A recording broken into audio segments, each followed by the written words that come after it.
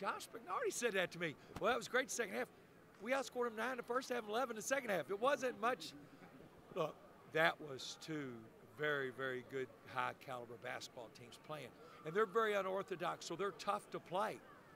Go look at their national numbers. I didn't bring my card out here with me. They're first in three-point percentage in the nation. I think they're fifth or sixth in scoring in the nation. You know, we held them to 62 points. They're first or fourth in scoring margin. I mean, this team played a great defensive basketball game tonight because they're hard to guard because you have to guard them absolutely from sideline to sideline because they shoot the three at all 5 spots. And if you make a mistake, then they do go inside. If you overhelp, and if you don't, if you stay in there and help, it's 3 points. You know, and I'm just so proud of our guys. If I single anybody out, a kid like Adam Eberhardt, first half, had 5 turnovers. Second half, he goes 6 assists, no turnovers. And as a team, we go 12 assists, 3 turnovers. That's the difference in the second half. You know, a lot of times a team comes out and makes 3 or 4 shots, and the defense doesn't really catch up. But your defense. I think we adjusted. Yeah. The second media timeout, I said, "Are you adjusted to the game? You got this." And the look in their eyes was yes. We can't simulate that in one-day preparation. By NCAA rule, we had to be off on Tuesday.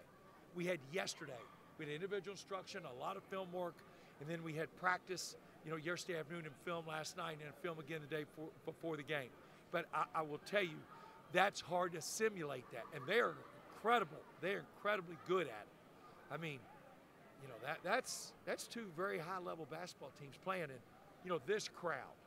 And I know Dan McDonald spoke to our players last night, and our players were so appreciative tonight of the student body and the community tonight. This was incredible. Let's talk about that a little bit more. I mean, keep that win streak going here. Yeah, I mean, I can't talk about that.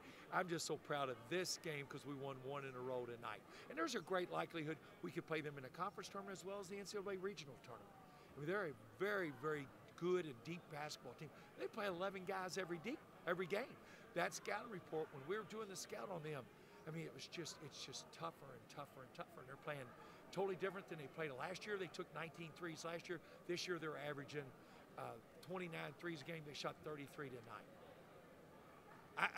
That's amazing. And they're good defensively too. I mean, well, they are because they're a slap-down team. I mean, they create steals and their defense creates offense. And I'm just, you know, these kids' attention to detail tonight was incredible. But what extraordinary was their support of each other.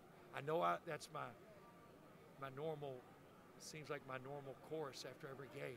But if you're in those huddles and in those locker rooms, you encourage it, you compliment it, you teach it. But when that team starts embracing it, nobody has to tell them. They know it because it's coming from them, not from us.